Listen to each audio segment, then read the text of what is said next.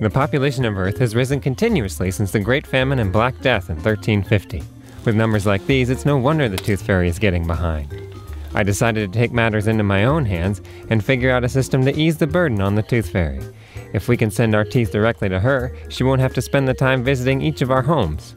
Lacking the budget to build an aerial delivery system, I settled upon a more traditional method of material transport: pneumatic tubes.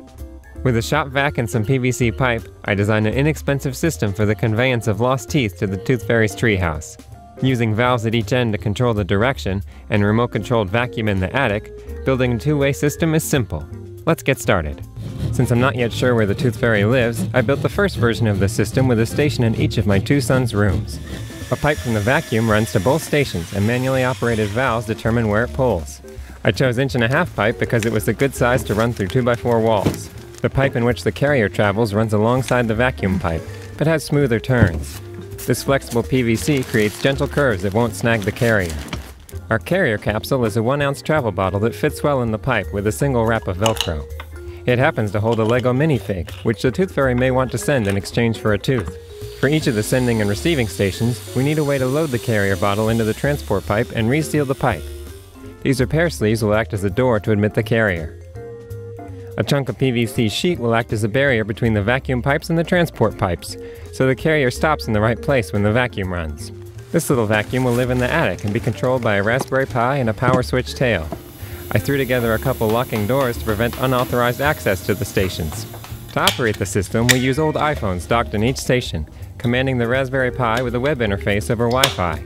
Instead of buying fancy docks, I just glued a couple old cases in place. Let's give it a test. Can you tap on Tooth Fairy?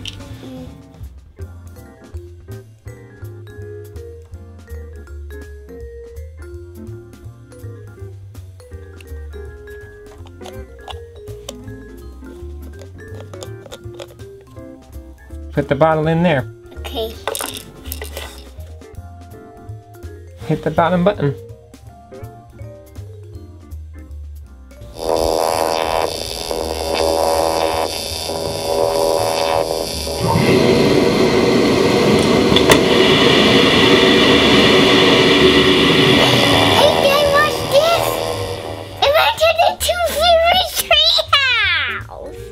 That's awesome! High five! Yeah! I'm gonna go check on something. Hey, that's the Tooth Fairy! It is! As I mentioned, we don't yet have the system connected to the Tooth Fairy's secret treehouse, so the carrier just goes from one station to the other. Since the whole family gathers at the sending station during events, the boys don't notice. At some point during the process, one of the parents steps out and sneaks to the other station to swap the contents of the carrier and prepare the other station to send it back.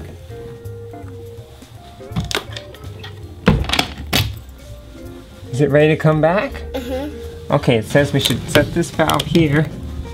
And we close this. Can you close that? There you go. Okay, engage pneumatic power.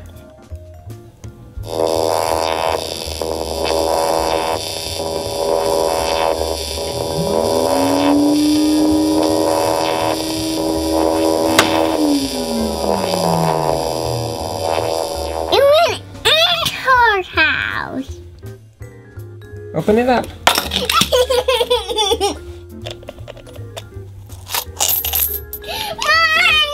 Mommy!